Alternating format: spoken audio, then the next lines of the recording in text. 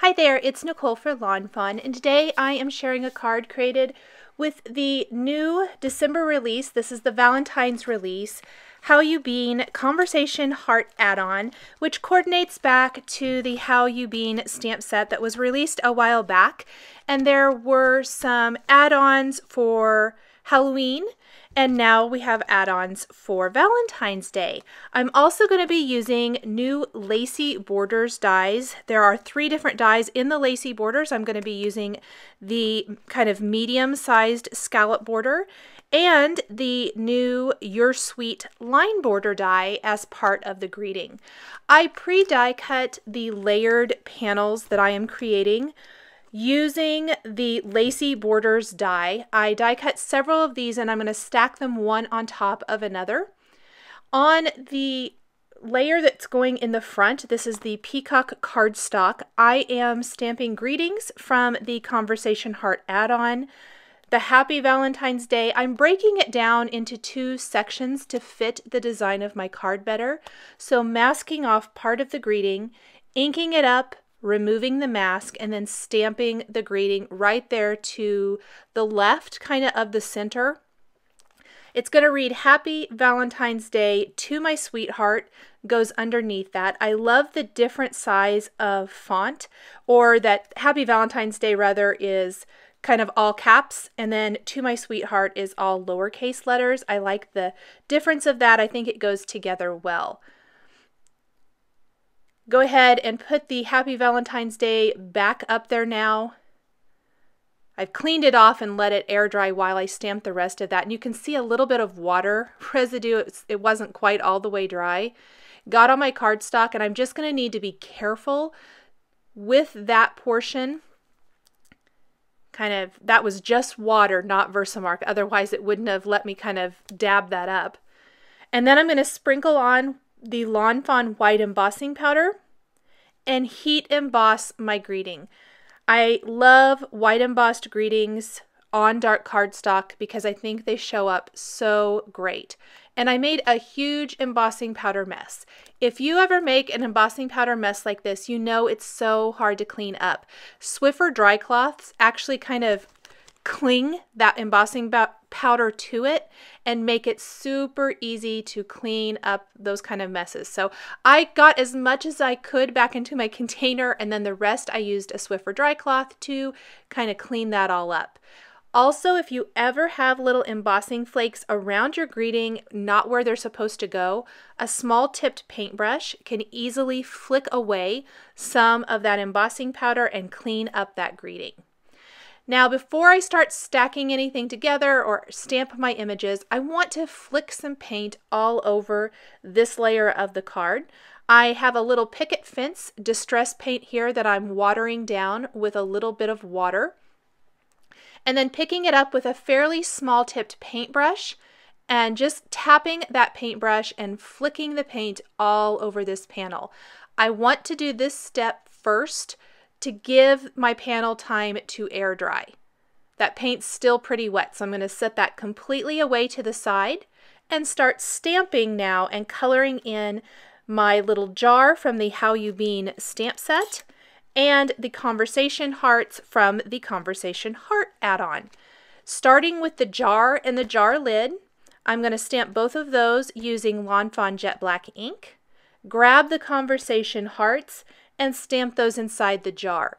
If you want that to be a separate piece, maybe, I think it would be cute to stamp on white cardstock and color these in, die cut them with the coordinating Conversation Heart add-on, and instead of stamping the jar on white cardstock, I'd love to see it in vellum as well. So stamp and maybe emboss the jar with white and layer it over the die cut Conversation Hearts piece.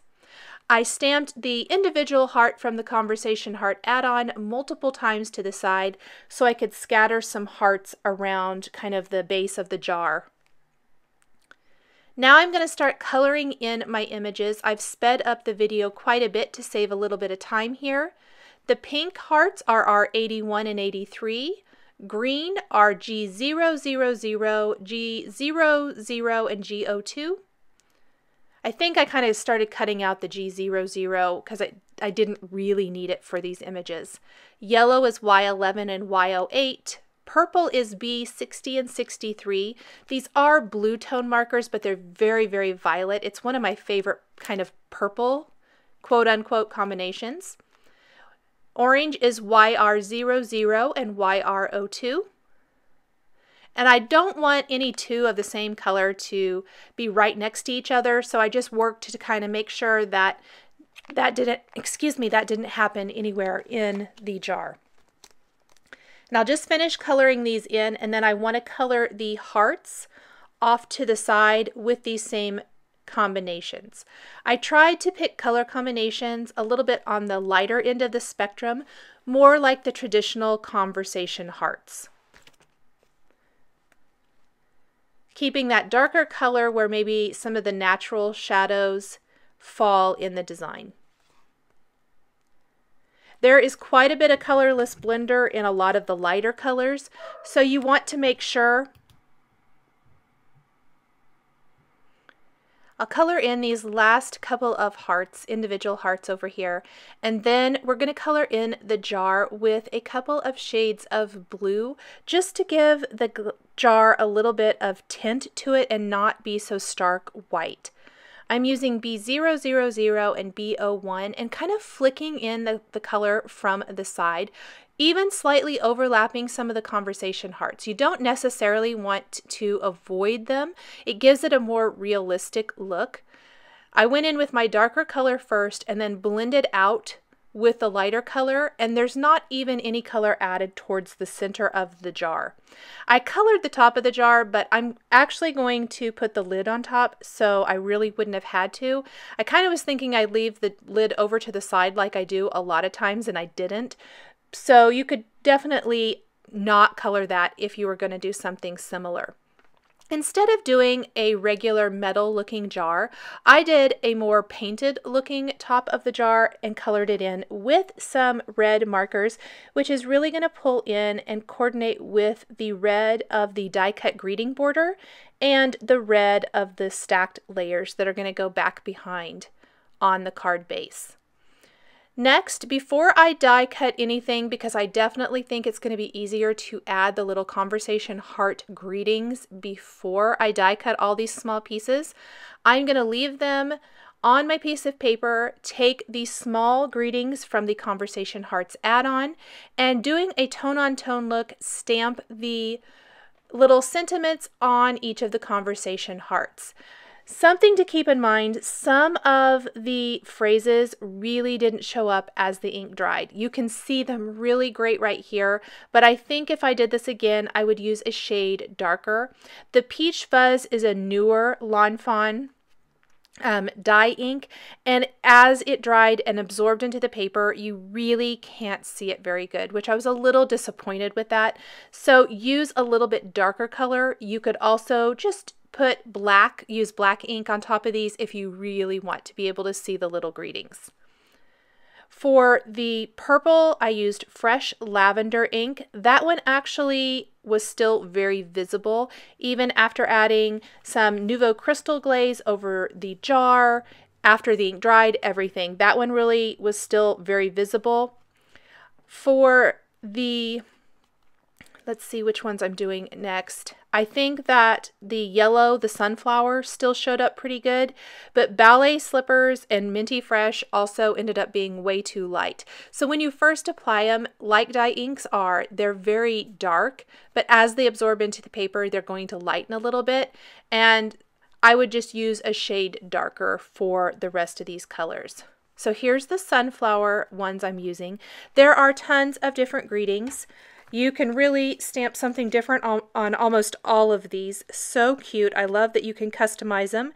If you don't want to use greetings, go back to your How You Bean stamp set and you could add funny little faces to all these hearts as well, which I think would be really fun too.